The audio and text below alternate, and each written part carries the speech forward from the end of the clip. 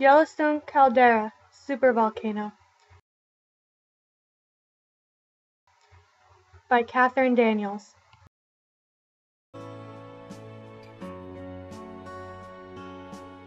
Yellowstone National Park is not just unique for its beauty, but also because it sits on top of an active volcano, which produces tons of geological activity. This is one of the world's most geologically active places, shaken by up to 5,000 earthquakes every year, and with more geysers and hot springs than in the rest of the world combined. Why is Yellowstone so active? How did it form? And why here, in the heart of the Rockies? Geologists believe Yellowstone sits over a hotspot, a plume of superheated rock rising from the Earth's mantle. As North America slowly drifted over the hotspot, the Yellowstone plume punched through the continent's crust, leaving a breadcrumb trail of calderas created by massive volcanic eruptions along the Idaho Snake River Plain, leading straight to Yellowstone.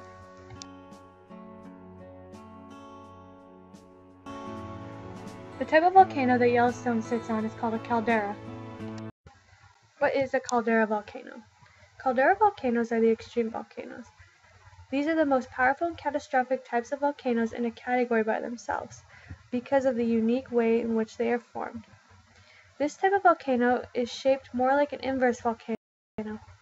An enormous magma chamber bulges up from beneath the ground from the extremely high pressures of the trapped gases within. Once the accumulated pressure has been sufficiently released through a series of extremely powerful pyroclastic eruptions, the ground above the magma chamber subsides or caves in, leaving a large depression.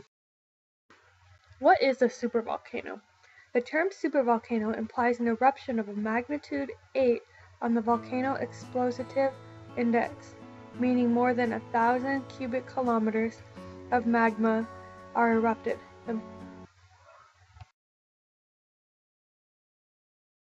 In this gentle rolling landscape, where's the volcano?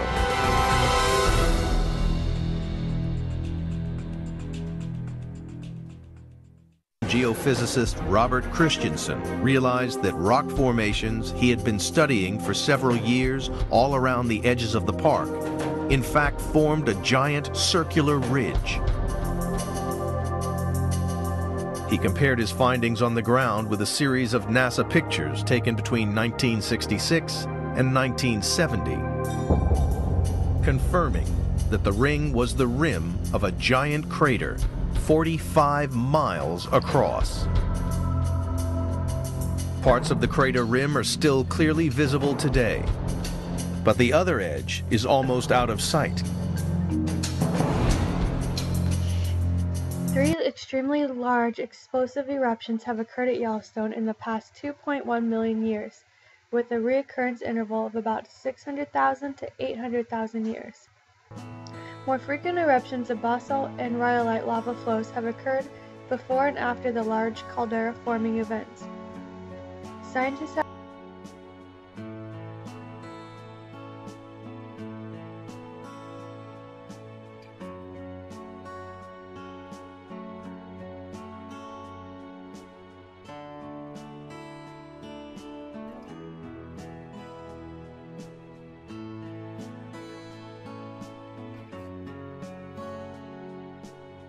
Volcanic activity began in Yellowstone National Park region a little before 2 million years ago. Molten rock rising from deep within the earth produced three cataclysmic eruptions more powerful than any of the world's recorded history. The first caldera-forming eruption occurred about 2.1 million years ago. The eruptive blast removed so much magma from its subsurface storage reservoir that the ground above it began to collapse into the magma chamber and left a giant depression in the ground, a hole larger than the state of Rhode Island. The huge crater, known as Caldera, measured as much as 80 kilometers long, 65 kilometers wide, and hundreds of meters deep, extending from outside of Yellowstone National Park into the central area of the park. Later, activity shifted to a small region within the Island Park area of eastern Idaho just southwest of Yellowstone, and produced another large caldera-forming eruption 1.3 million years ago. and another huge eruption 640,000 years ago formed the Yellowstone caldera as we see. The three caldera-forming eruptions respectively were about 6,700 and 2,500 times larger than the May 18, 1980 eruption of Mount St. Helens in Washington state. Together, the three catastrophic eruptions expelled enough ash and lava to fill the Grand Canyon. In addition to the three climatic eruption activity associated with each of these three caldera cycles produced dozens of hundreds of small eruptions that produced both lava and pyroclastic materials.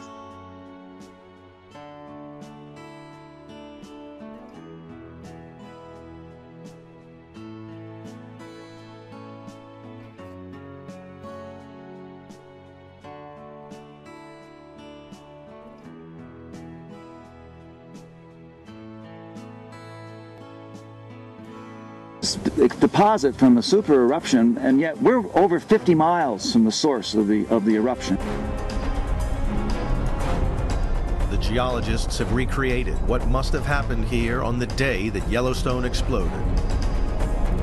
Incandescent avalanches of ash raced out of the park in all directions. So this is traveling at very high velocity, easily over 100 miles per hour across the land surface, and obliterating everything in its path. It was extremely hot when it arrived here, and perhaps as hot as 1,500 degrees Fahrenheit.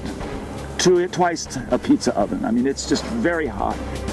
So what would it have been like to be standing on this spot hundreds of thousands of years ago, on the day when the Yellowstone ash cloud roared over the horizon? The impact of this would be absolutely unimaginable. It would be, I think you would be disarticulated, burned, and unrecognizable, and it would be very difficult to find any of you. All of the evidence about the size of the super eruption helped solve the mystery of the missing volcano. Scientists realized that the super eruption was so enormous that it must have blown the volcano to pieces.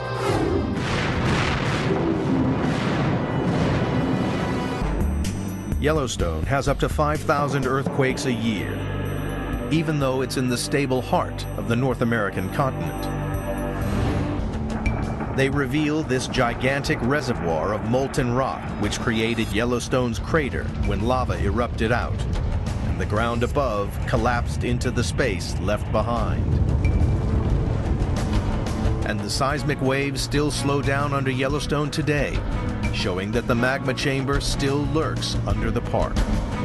It's more than 30 miles long, 25 miles wide, and 10 miles in depth. But its size alters from year to year.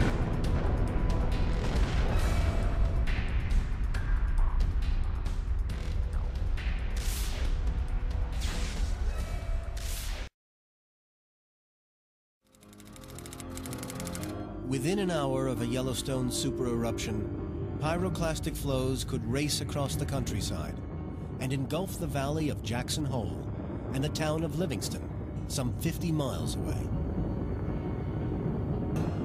Within a 60-mile radius, 90% of any remaining people would be killed. A few might be blown to pieces in the initial blast. Most would suffocate in the heat of pyroclastic flows. But this would just be the beginning.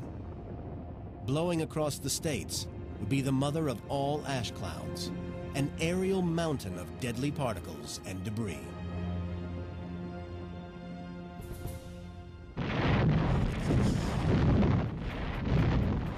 Yellowstone National Park is the site of a recurring supervolcano.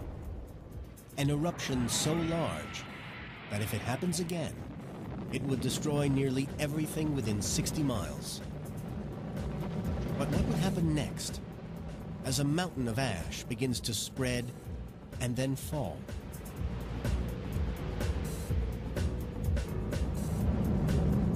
The Yellowstone supereruption could throw ash 15 miles into the atmosphere. The fallout could cover half the United States.